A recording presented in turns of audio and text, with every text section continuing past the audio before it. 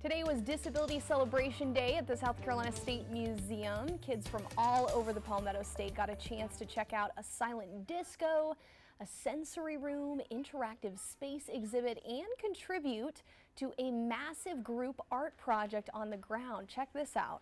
Garion and his mother Michelle showed up to learn more about the resources offered to individuals with autism in our Midlands community. It is very meaningful as a parent. We get to kind of socialize in an environment where we're not as judged for his different needs. We get to find resources because it's actually really hard to find resources on our own. Now, beyond this event they have every year, the State Museum also has an accessibility morning on the second Saturday of every month if you're interested.